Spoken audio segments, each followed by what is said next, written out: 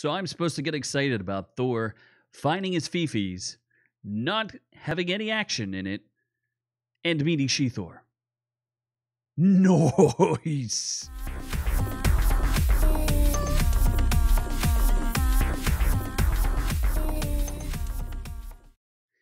That's right, it's your main man Z here from Our Reviews Will Kill You, and I'm here to break down a little bit of Thor Love and Thunder and explain to you why this trailer does not have me excited at all whatsoever.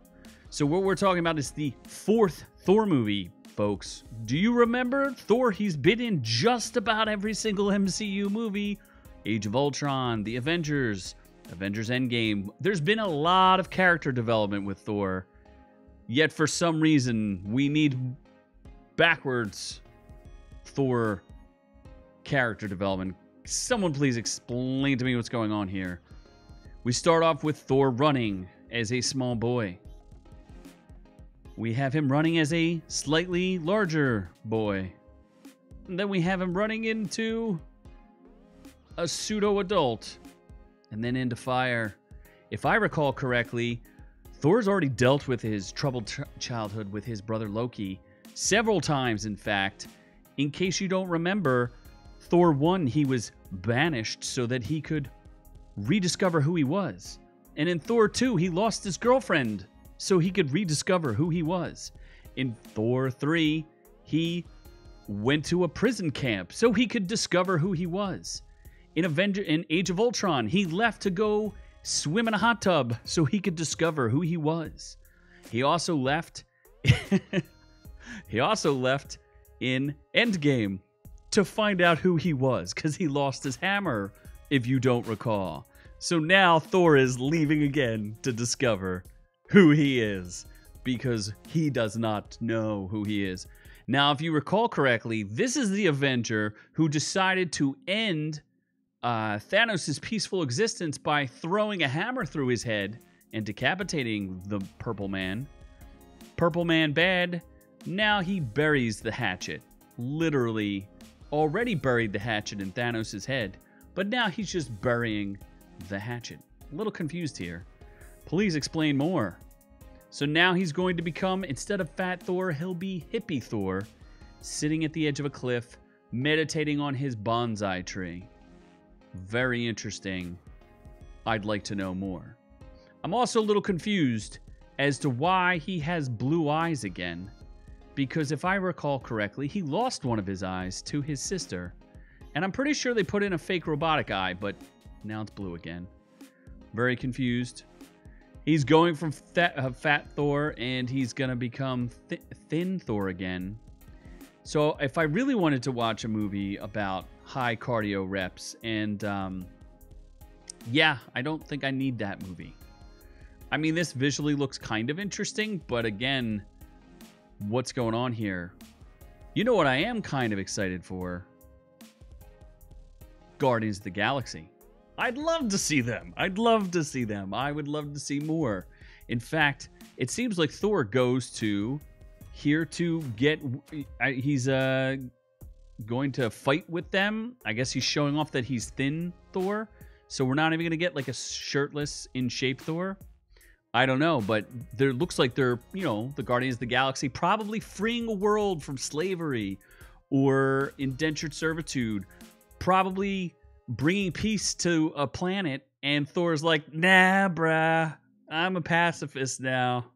I don't do those things. He turns his back on them and leaves. Probably at their worst moment.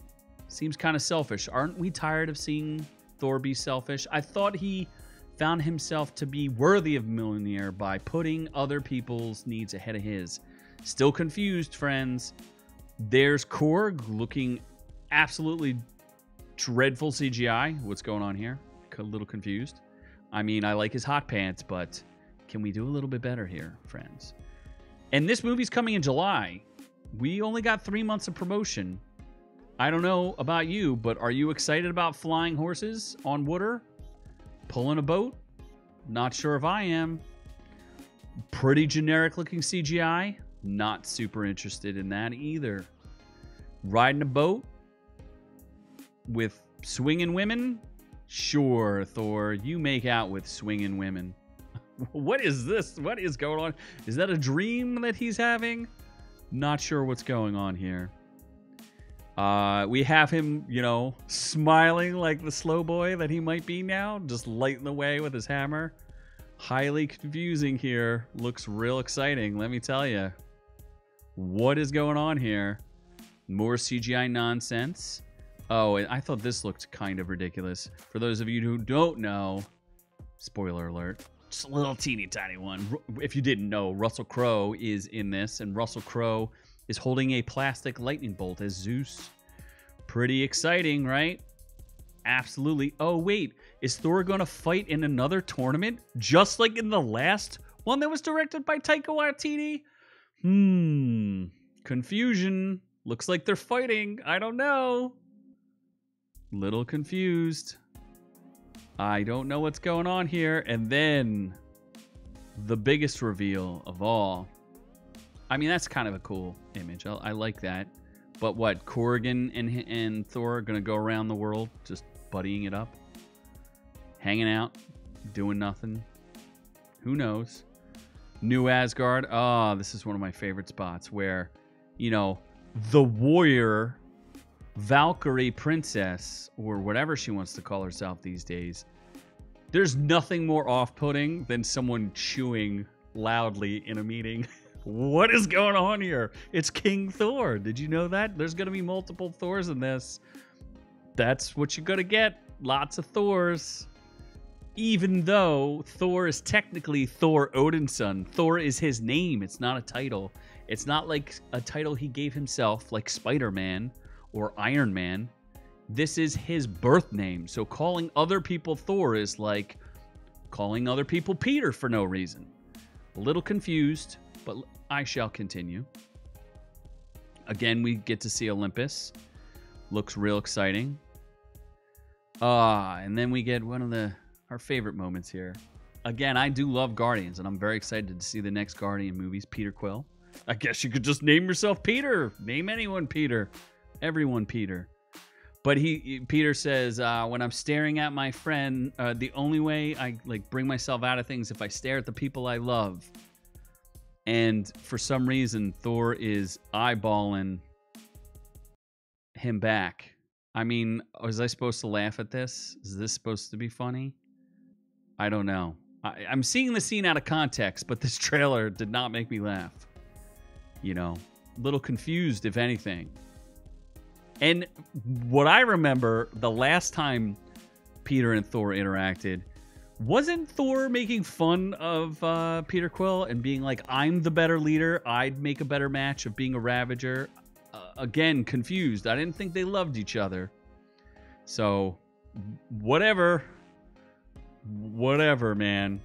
Still confused. By the way, the choice of music seemed a little strange. And my co-conspirator Noob has a theory about this. Now, the music that's playing is Guns N' Roses' Sweet Child of Mine, and he's saying that this is Thor Love and Thunder, and that maybe there are baby Thors all over the world, and Thor is going around to collect his children, his illegitimate children that he left. Maybe that's what they're going for here. He said he'll be very disappointed if that's not what's happening. I think it's a little strange for a plot point to be go collecting your illegitimate children, but Zeus is involved, and Zeus did have many illegitimate children, so it's distinctly possible. But looks like Mjolnir makes a cameo, and guess who's going to hold Mjolnir next? You'll be shocked and awed. It's She-Thor. I never thought I'd be so excited to see... Is that Natalie Portman? I don't know. I guess it is. I mean, it's supposed to be. Now, last time we saw Natalie Portman holding the hammer, she could barely hold it up, and that was made of, like, fiberglass. So she clearly bulked up. Or are they doing exactly what they did in the last Black Widow movie, where they just CGI a woman's head onto a man's body? They've done it before. They'll probably do it again. Wouldn't be surprised. I am highly confused about this. Not really looking forward to it. It's got 12 million views in about 6 hours and 1 million upvotes. I'd be curious to see what the downvotes are, but you know, we're not there yet. We're not there yet. What do you think? Are you excited for this? Do you think this is get woke, go broke territory? Or do you think this is an exciting new step in the MCU? Or is it the MCU? I don't know. I am confusion until I see it. I can tell you this much. From my opinion, I am not excited. Poor music choice. Usually the music in the trailer is some sort of connection to what you're seeing on the screen, whether lyrically or there's some sort of theme in the music. I didn't get any of that, so I don't really understand what's going on there. And then on top of all of this, you've got 0 action sequences in a Marvel movie. Do you remember the No Way Home trailer with Spider-Man where he's fighting Dr. Octopus and you're like, damn, he's fighting Doc Ock? There's nothing. There's literally not one scene of action in this. Very confusing. So let me know what you think down in the comments below. Subscribe to our podcast. It's free. iTunes, Stitcher, Spotify, all those great places. Absolutely free for you to download. We do a full-length audio podcast that we live stream here on YouTube, 7:30 p.m. Eastern Standard Time.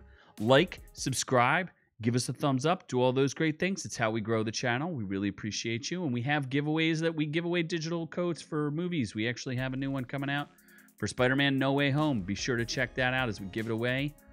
Listen and win. And check us out on Instagram. Thank you so much for making it this far. And as for myself, I am on to the next one.